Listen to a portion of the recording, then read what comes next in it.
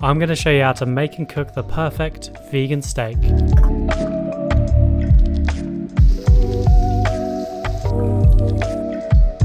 Each one of these bad boys has an insane 85 grams of protein, which is more than 4 cans of baked beans. And while you're watching, try and have a guess at how much it's going to cost per steak, because I think you might be a little surprised. I'll give you the answer later in the video. The first ingredient is the only thing that's not actually super common. It's this stuff called Vital Wheat Gluten. Hopefully you should be able to find it in a local health store or something, but if not, I've got a link down in the description so you can buy it online in the UK or in the US. And we're going to add 1 1/4 cup or 150 grams of this magical stuff to a mixing bowl. Now make sure not to add 2 teaspoons of smoked paprika at this stage, because it's actually easier to add it to the wet ingredients. Me being a perfectionist, I wanted to reshoot the entire video just to sort this out, but it's going to be okay. We're going to grab ourselves 3/4 cup of water, which is 160 milliliters. Stick that in somewhere we can mix up and pour out of, along with a couple tablespoons of soy sauce. Once it's cooked, this gives it a more steak-like color, but most importantly, it adds some nice salty, rich umami flavors to it. We're also going to add in a couple tablespoons of tomato puree.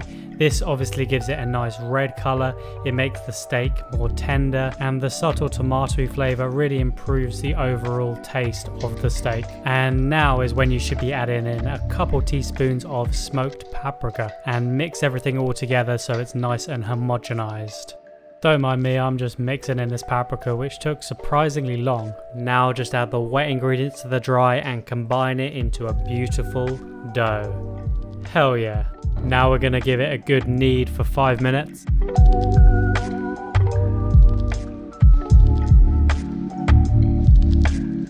It's super satisfying doing this.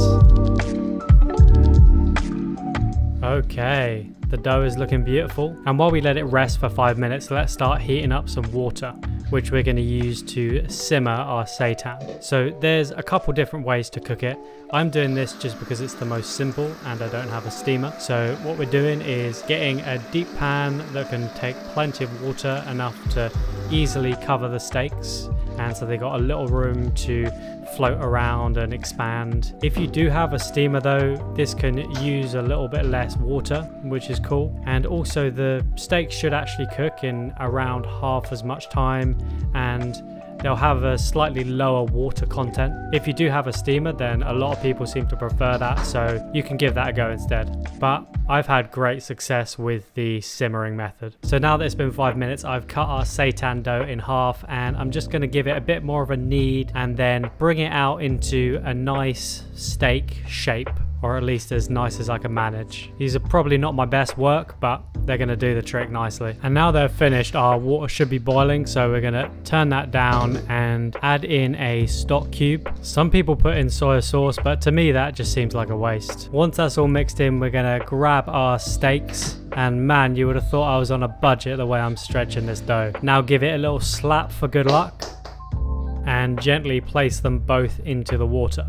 Now pop on the lid and set a timer for 30 minutes or 15 minutes if you're using a steamer. So throughout these 30 minutes, if you're simmering, you need to keep a real close eye on it because you don't want it to actually boil.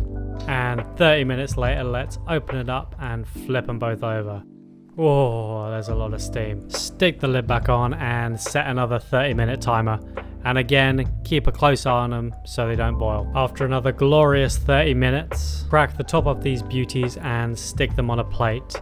Now, this is probably a good time to tell you that tongs really are the way to go with this. Obviously, I would never try and get these out with a spoon just to save on washing up, which ended up splashing boiling water everywhere, but maybe some people would. Anyway, we're going to stick those to the side and get ready to cook our steaks. If you want to store them, you can put them in the fridge or the freezer. Just make sure if you're cooking them that they're at least up to room temperature, otherwise they're going to be cold in the middle. Okay, pan on a medium-high heat and put in a tablespoon of sunflower oil, vegetable oil, something like that that doesn't have a low smoking point, like olive oil or coconut oil. And we got some lovely fresh thyme here. I bought one of those little plants from the supermarket. I guess it's a bit of a fancy extra, but it's super nice. If you want to do something special, I'd say it's worth buying one of those plants. And of course some garlic to cook it up with. We're just chopping off the ends and giving them a crush. A lot of the recipes, they will just crush them with the skin on and leave the skin on so that it infuses the oil. But I like to take the skin off and give them a good cook so I can actually break off bits of garlic and eat the whole clove of garlic along with the steak. Let's grab these 2 hunks and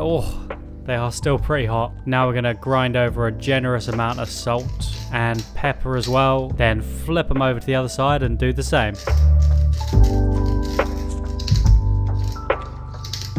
Alright, now the oil is shimmering hot, we're going to grab our steaks and gently lay them into the pan away from you, just to make sure that nothing splashes. And if your oil's hot enough, you should hear that beautiful sizzling noise. Because the steaks were already pretty hot, it only took me about a minute to cook this side before flipping them over.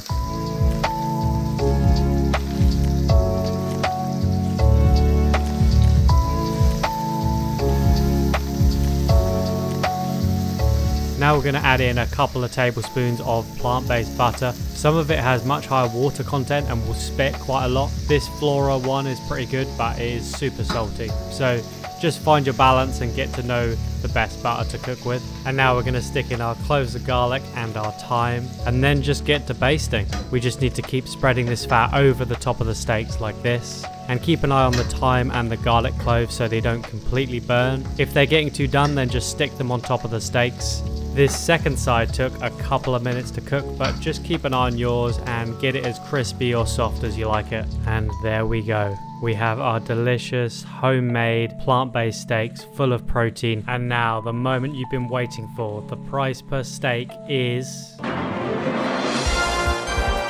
Congratulations if you guessed less than £1, and if you liked the video, check out the one that's on your screen now. Peace.